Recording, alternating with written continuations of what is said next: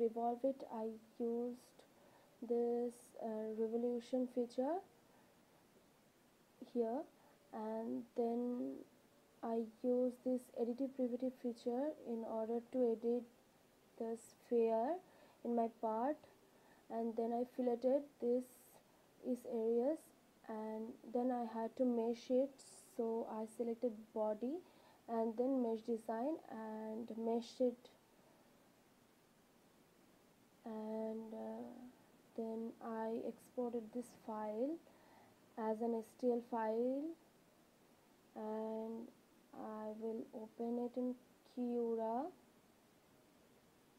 Yeah, so here is my file, and this is my part. I will click on it and lay flat, and this is the part, and you can see here the dimension, and this is a 30 millimeter length, 30 millimeter width, and 54 millimeter is the height.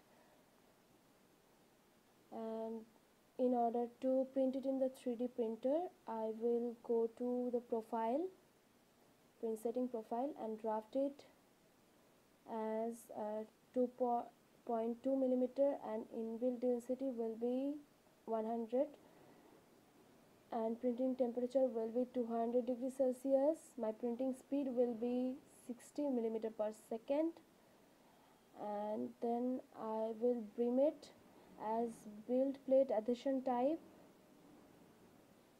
and I will slice it. You can see here that it will take 1 hour and 16 minutes to get fully printed.